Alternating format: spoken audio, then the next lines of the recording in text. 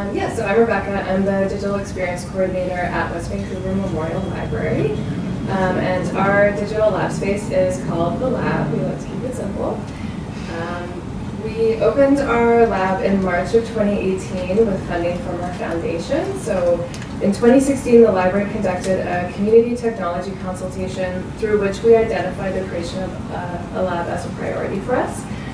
So with the opening of the lab, we went from teaching a few classes a month in our old computer training room, which we've now converted into a bike storage area for staff, which I'm personally very happy about.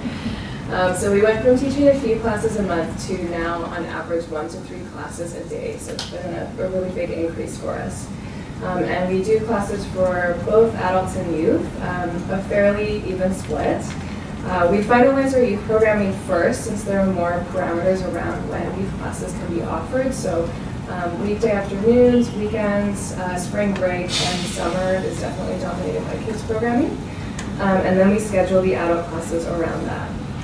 And we always ensure that we have our program calendars finalized 3 months in advance to meet our communications deadlines. And we aim to offer all of our classes at least once within a 3-month cycle. And there's a lot of flexibility in there. So, for example, come January, we might offer more sessions of how to quit Facebook. When people are feeling more social in March, then we'll start offering getting started with Facebook again. So just as an example of one of our youth programs, I have pictured here our Sphero Chariot Races class. Oops, sorry, just dropped some notes in there. So in this class, kids get to partner and do some hands-on tactile work with making the chariots, and then they do coding to program the spheros to race on the track. So for us, I'd say our youth programming is pretty unique. The digital experience team partners with the youth department in order to develop and deliver these programs. So we can really marry the tech expertise of the digital experience team with the youth staff's knowledge of developmental ages and stages. And it's been really great from both a staff cross-training perspective and in terms of the quality of the programming that we offer. So kids come into the programs at all different levels and abilities and aptitudes depending on access to technology at home and school, and for us it's been a really valuable opportunity for facilitators to match kids at different levels. So we often pair kids who are at different levels so they can teach each other, and then kids really get the opportunity to be experts themselves. So we view in our youth programs the staff not so much as a teacher, but more as a facilitator, and really put the child at the center of learning.